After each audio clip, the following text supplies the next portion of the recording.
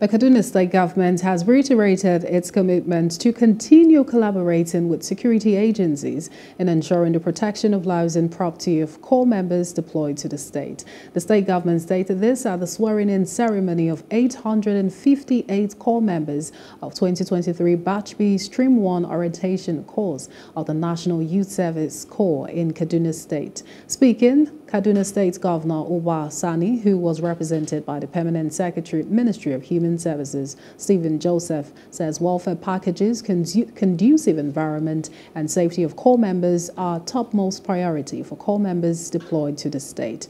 On his part, the Kaduna State coordinator of the NYSC, Hassan Tara, urged the youth to be disciplined and avoid any acts capable of tarnishing the image of the scheme while assuring them of safety to their place of primary assignment.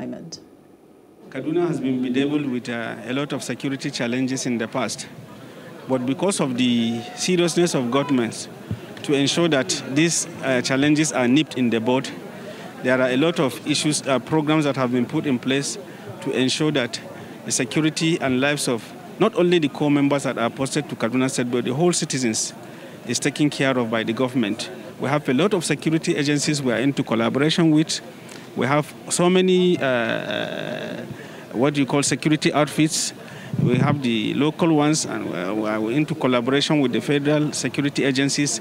And I want to assure you that the lives and properties of everybody, including the corps members posted to Kaduna State, is guaranteed. It is very critical, very paramount as far as the NYSC scheme is concerned, as far as the Kaduna State Government is concerned. So for us to remain in Government College Kaduna, being our temporary orientation camp, it means there must be a security reason behind that.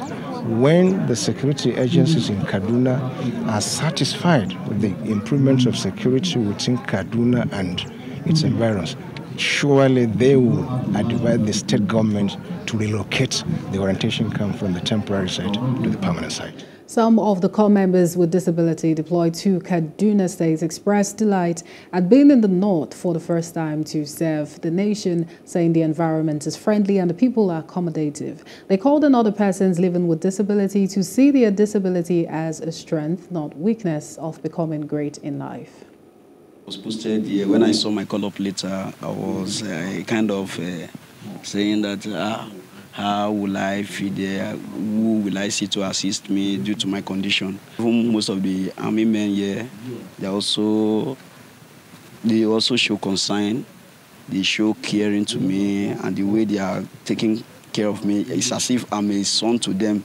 So, although I love here, they are taking good care of me. I want to really stay here, explore the place, get to know the people, their culture, their way of life, their food, and all of that. What they lack, where I can play my role in societal development in the place.